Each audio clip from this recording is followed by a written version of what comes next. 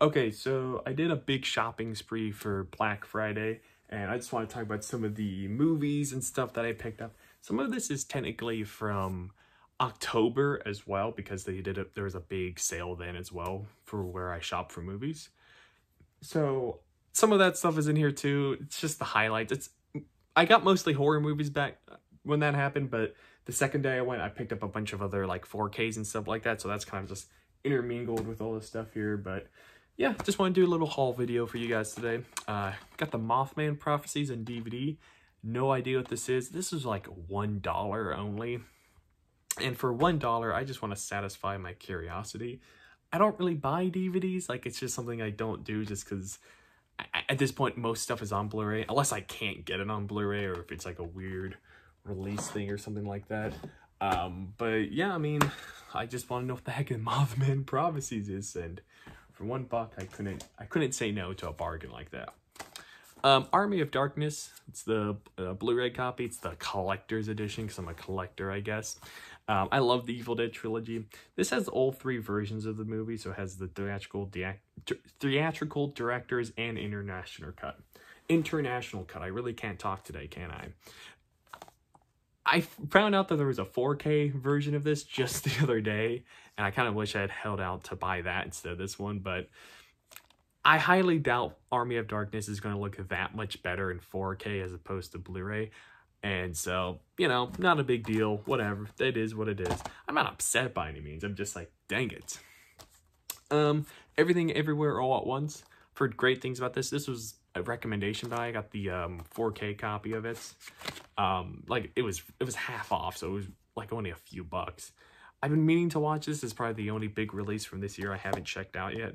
So I definitely want to watch that before Oscar season. I doubt it's going to go for any Oscars, but I'm hoping it does.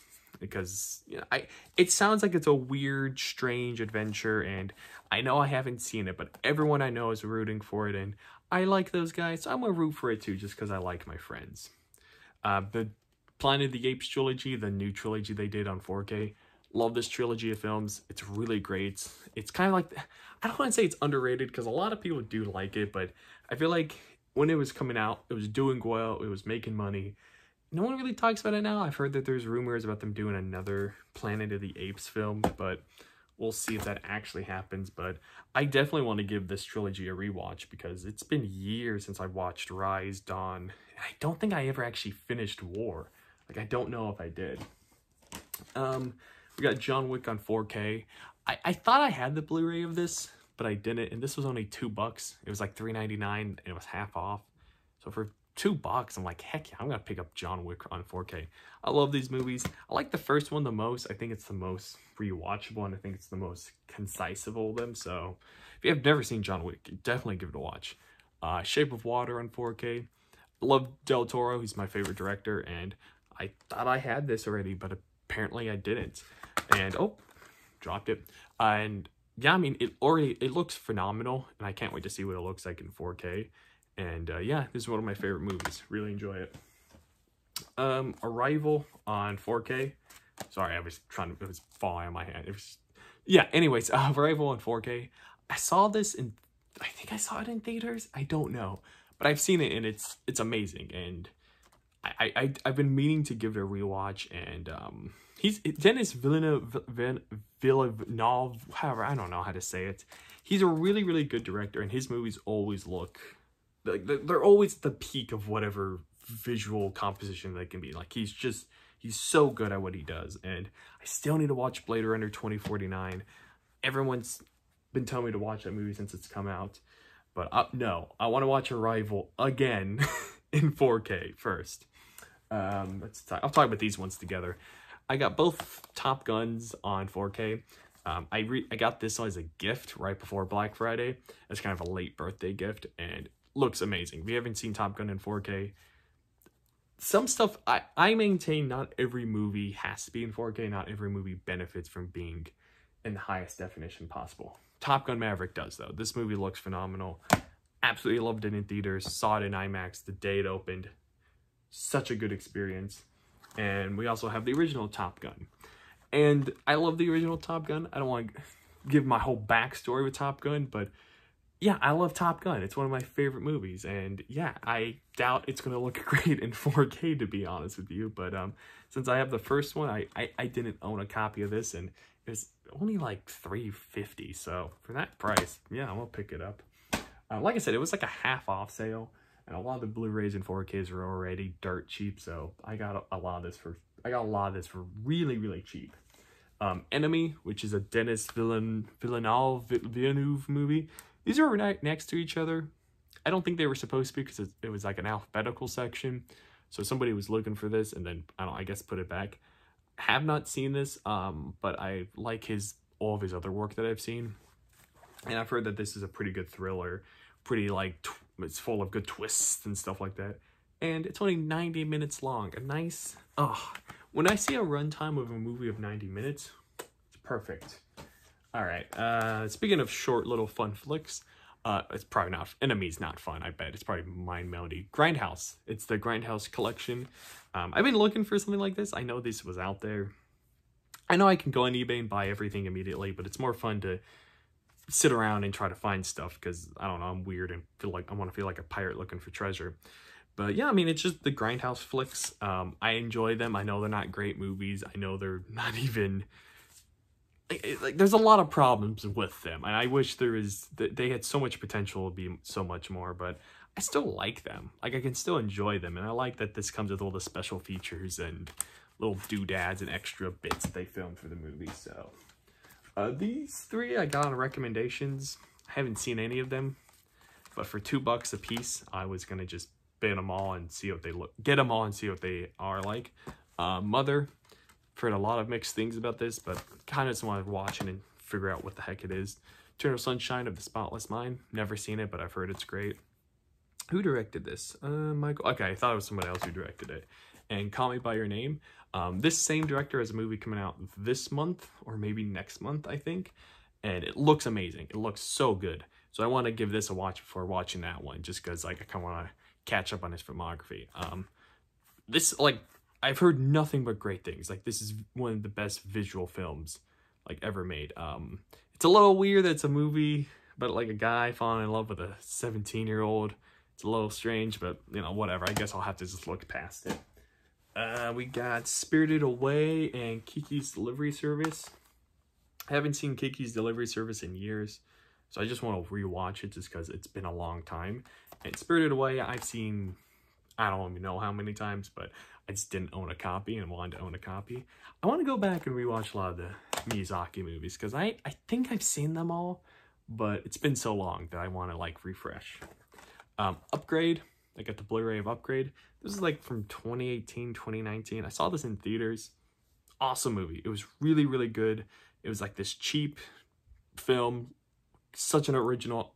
I don't even know if the idea was all that original. I mean, it was pretty original, but it was just really cool. It was a really cool sci-fi flick. I wish it had gotten more attention, but it just didn't.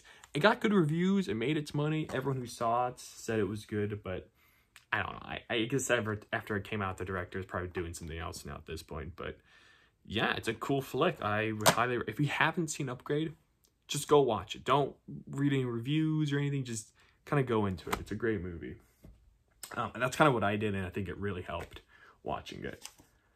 We got these next two. I think these are just like defaults. Like I had to get them. Lord of the Rings, the trilogy on 4K.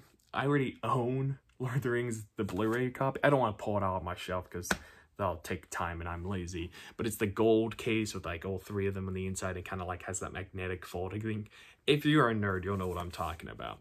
But yeah, I just didn't own them on 4K. Now I own two versions of the same trilogy. And yeah, I popped this in just a little bit just to go through some of the scenes and see how they look. Looks amazing. It's amazing how well these films hold up after all these years. I'm sure if I watch them in 4K, I'll start noticing some weirdness with the Golem not looking so great, but for movies that are over 20 years old, they look great. Back to the Future, the trilogy on 4K. I don't think I need to explain why everybody should own a copy of Back to the Future trilogy on 4K, so I'll just move on to the next thing.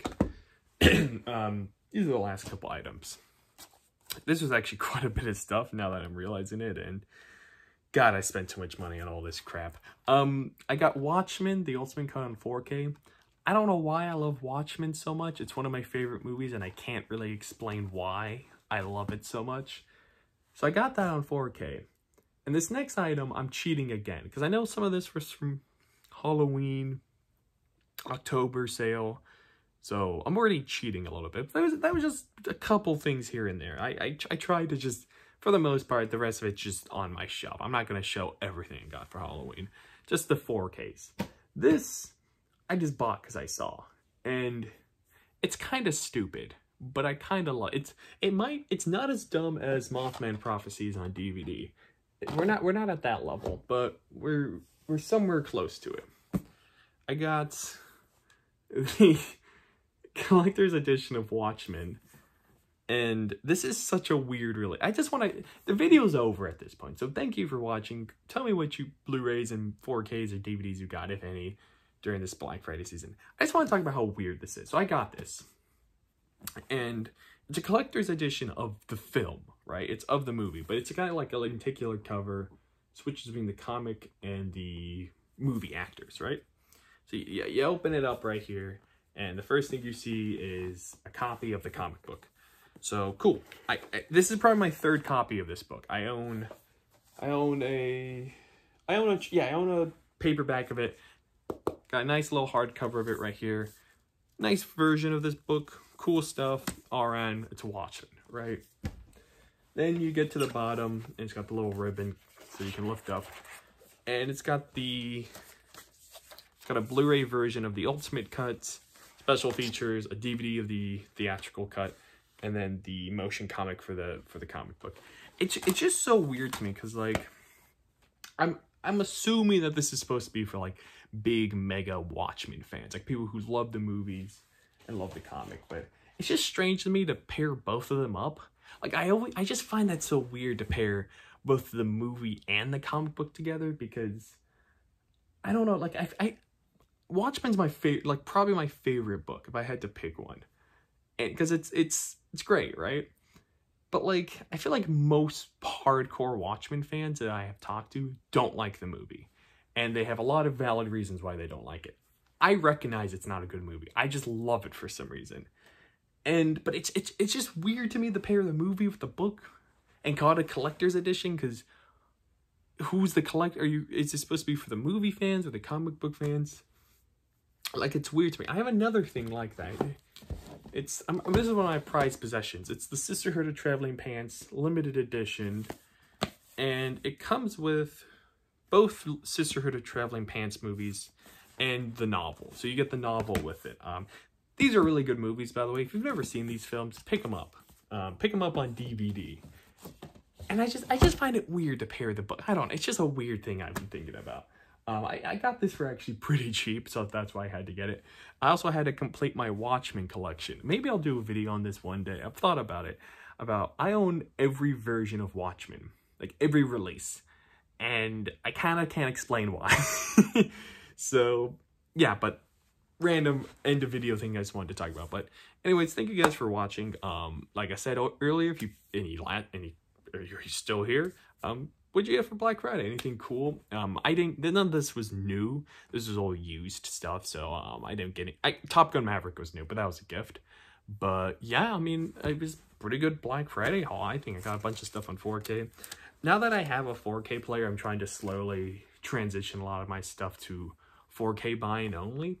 And it's been a great transition. 4K is pretty good for the most part. Like I said, not everything should be 4K. But for the stuff that is, it looks great. Thank you guys for watching. I really appreciate it. You have a nice one. Bye.